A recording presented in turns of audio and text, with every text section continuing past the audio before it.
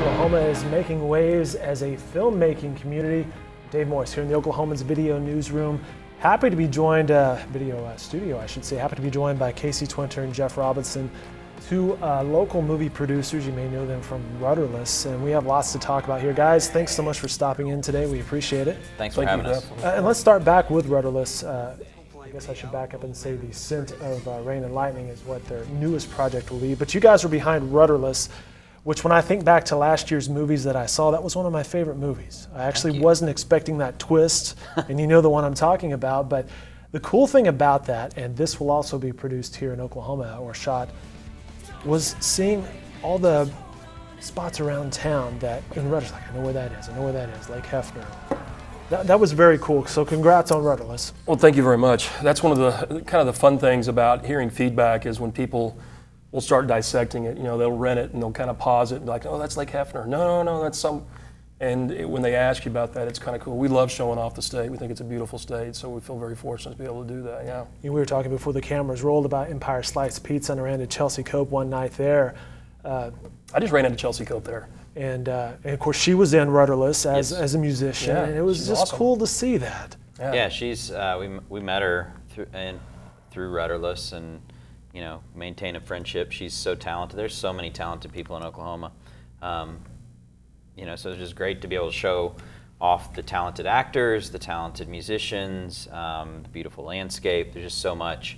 And Rudderless took place in Oklahoma City. We reference Tulsa, reference Edmond, we reference, you know, we just kind of are very transparent. This is where it's taking place, and we'll probably be doing the same thing in Scent of Rain and Lightning. How'd you guys run into each other? He tells it better than I do. All right. Well, like all great writing partnerships, it began with fantasy football. Of course. So, no, we met in a fantasy football league at a fantasy draft, and, you know, conversations about football gave way to conversations about film, and Jeff and I having a mutual appreciation and love of film. And Jeff had written a screenplay, I think to you know, scratch an itch of something he'd always wanted to do, and we began talking about that, and it led into me trying one, and we realized we were both you know, modestly talented at it, and decided to go for it, you know, making movies. Why screenplays? Why writing? Why not in front of a camera or shooting? I'm sure it's a mix of all of that, but why screenplays? I was talking to Rob about this earlier, Rob Christinger, that I've been writing since, I mean, I could write. I've been writing screenplays. I didn't know that they were screenplays. I'd write these stories and make movie posters. My dad bought me a Super 8 and my mom, and I'd go in the backyard. And it was a typical, go out and make the little movies and stuff like that.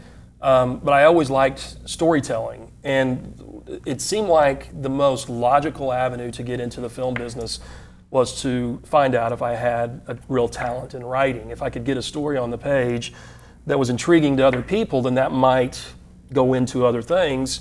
And quite frankly, I mean, I wanted to be Steven Spielberg, you know, when I was growing up, George Lucas and all that, but that was a very, this is before iPhones and everything, you could just go in the backyard. Buying Final Draft software and getting a story down on a computer it seemed like something that was logical and reasonable to me. And I did it for cathartic purposes. And it was Casey, and I always give him credit for this, that came along and said, well, let's sell these. And I said, let's just go make them. I mean, I'll go rent some equipment, let's go in our backyard, we'll film something. He's like, no, we're going to sell something. He pounded the pavement, got rejected for 3-4 years until we finally got a little bit of a break. If it hadn't been for Casey, I'm not sure we would be here right now. I mean, I would probably have made some films, but they would have been shot for $500 in my backyard in the creek. What pushed you? What was that entrepreneurial drive that said, hey, we can make some money out of this, we can make a living out of this? Or at least go into business on it? I don't know. Stupidity. Lack of, no. A lot of the things in my life go back to sports and competitiveness, and, you know, I think that I just believe in, if you're going to do something, go all the way. If you're going to write a script that, you know, for it to see its come to fruition, it needs to be filmed, then that's what you do. And then you look at what's the highest level that you can achieve in that and go for that, you know. I don't know. If I heard the story correctly, Casey, your wife was reading the book, The Scent of Rain and Lightning, which was came out a few years ago, while you guys were on a road trip. Is that the is that the backstory on this? Yeah, actually, at the time we were living in Kansas City. My wife's mother lives in Weatherford, and I believe we were driving down to Weatherford, and she grabbed a book for the drive that she'd heard about on NPR, and she was about halfway through it and was like, "You've got to find out about this. This would make such a good movie." And I think I might have began reading it on the drive back. Let my wife drive and started reading it, and very quickly knew it. Give me that book. Take the wheel. Yeah. I mean, I say I'm glad that you let her drive while you were reading it. That's I know you the iPhone thing. Yeah. Well, tell us about it. Walk us through a little bit of the synopsis of the book. Okay. Well, so it is it's a mystery, and it tells a story of a girl who is 20 years old, and she grew up in a small town, raised by her grandfather and her grandmother and her uncle, because when she was 8, her parents were killed. It's a small ranching town in Oklahoma. In the book, it's actually Kansas, but I believe it's Rose, Kansas, or something. Rose, Kansas, in the book, and our story. So that's basically the backdrop. Our story begins with her finding out that the person that she's always believed that had killed her parents is being released from prison and is moving back to the small town. His sentence has been commuted because of issues with the evidence. And very quickly, everything she believed to be true in her entire life is turned on its ear, and she doesn't know where the involvement is. Was this guy railroaded into going to jail? Some of the potential people who could have done it might even have been in her family. So it really is this young woman just faced with these huge issues, all based on the killer being released. The Scent of Rain and Lightning, it's written by Nancy Picard, at least I think I'm saying that last name right. You guys did an adaptation of that book for your screenplay. How does that work? When you see our published work already, you're like, hey, I want to make that in the movie. What's the process there? I mean, I'm sure there's legal steps you have to approach. Well, I'll let Casey get into. I mean, he's the one that made the initial contact, but I think we were fortunate enough we got some meetings a few years ago, and we met with these, production companies, and they were talking about how they'd option these books, and they get advanced copies of them well before the public can see them. Like people that do low-budget films like we do, really, you don't have access to them.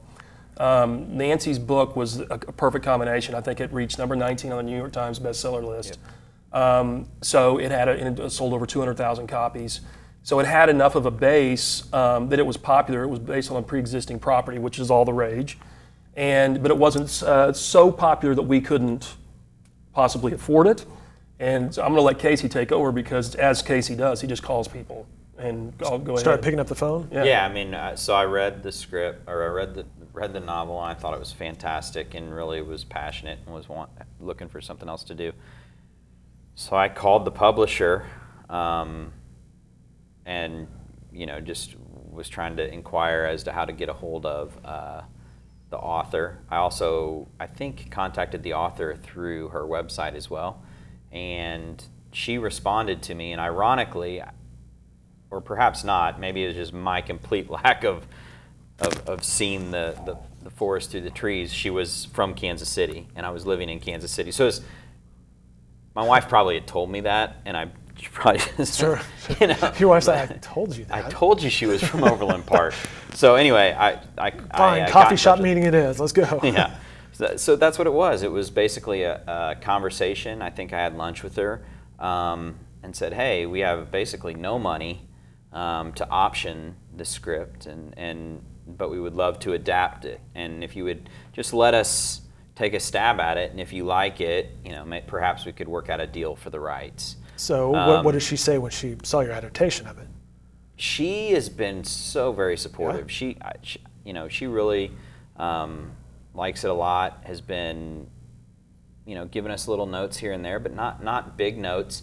And we made some significant changes from the book. I mean, if you made a book into a film and just went straight from the book, you'd have a 3-hour, 5-hour film. You know, it's just insane. So we had to make some pretty significant cuts to this to the book, and then also there are some things when you're in a person's mind that you can read. You know, like in a book, you can get into the character's mind and hear and see exactly what they're thinking. In a film, you can't do that. So, especially in the mystery genre, you have to be able to physically show them going through the traps of trying to figure everything out. Whereas in a book, you don't. And so, you know, we had to make some adjustments for that. But Nancy was fantastic. Was this process going on about the same time Rudderless was wrapping up? It was before it. That was one of the things I was going to say. So I don't think we might have made The Jogger. We had made another film here, shot it in basically an arcade. The Jogger, a lot of it, yeah. And I think maybe we had just finished that when you first contacted her. It might have even been before. We had nothing to our name, basically. You know, what relative, whatever we have right now, it was nothing back then. So she took a huge chance, you know, on letting us do that. But I mean, at the same time, she wasn't paying us. We weren't paying her. We just hoped that we could do justice to the novel and that she would approve. And like Casey said, everything from casting and keep in touch with her to the script, she's an unbelievable lady. She is such a doll. And she's been really supportive of the whole process. I mean, there's not been, no, you got to keep this character, this has to be here. It's just, oh, I love it, and keep going. And I think she's a lot like us. She wants to see her, it's cool to see your work on a screen. And I think she's really anxious to see her work live on a screen. And it's always very rewarding and fulfilling to see your work up there, yeah. We can wrap up this interview on this topic. Let's talk casting and where you guys are in the whole process right now. Sure. Micah Monroe has signed on. She is relatively unknown probably by most. Right now she was in a movie called It Follows, which was a huge horror hit. It had a really unique premise. And she's going to play your main character. She's going to play the main. She was cast in Independence Day 2. She's going to be in a movie called The Fifth Wave, comes out in January. That's a young adult novel series. And so she's on the verge, and she's extremely talented, beautiful. Maggie Grace, who was in Lost, also played Liam Neeson's daughter in the Taken movies. She's actually going to help us produce that too, and she's a... Those movies suck me in every time oh, it's yeah, on television. Yeah. For what it's like, I can't pass them. I know. Yeah, and they're good. They make a lot of money. They're good. That's right. And then we have a gentleman named Brad Carter, who's probably most known for, he had a small but significant role in True Detective Season 1. And, you know, he's been in the game for a while, and this guy, he's going to be in Black Mass with Johnny Depp coming out, I think, in September. The Revenant, I think. Is he in The Revenant also? Yeah, I believe so. Yeah, so this guy he's on the verge of making some serious noise, and we are very fortunate to have all of them. Right. Well, what's next? Filming starts? Filming, where you begin shooting, I believe it's October 25th, if all things stay as planned, which in the film business rarely happens. So around that time, October 25th is when we begin shooting. And right now we're still developing. There's several characters that we're still working to cast. We're putting crew together and making sure there's a lot of these talented Oklahomans that are going to be behind the scenes that probably don't get the credit or the headlines. Making sure that they are penciling in the time to make this film, because we don't want to lose them to other films. And I think we'd both be remiss if we didn't mention that the fact that there's people that came before us that have established such an unbelievable crew base here has really helped Casey and me, because they have they paved the road for guys like Casey and me to come in and be able to do this, because the reputations are outstanding. Very talented crew, filmmakers in Oklahoma, so we're very fortunate to be a part You're not of that. outsourcing talent from Dallas or someplace else, because you try to do everything we can from Oklahoma, as much as we can. Yeah. I mean, with the rebate, which is pretty significant, right? It's a significant rebate. It definitely is very, very competitive. With the rebate, the crew in Oklahoma continues to get better and better, and there are still a few positions that there's not as many native Oklahomans that do them. But for the most part, if we can get an Oklahoman to do it, that's why we make the movies here, is to make it with our neighbors and our friends. Very cool. Casey Twenter, Jeff Robison, best of luck on the set. Thank you very much. Thanks so much for stopping in today. We appreciate it a lot.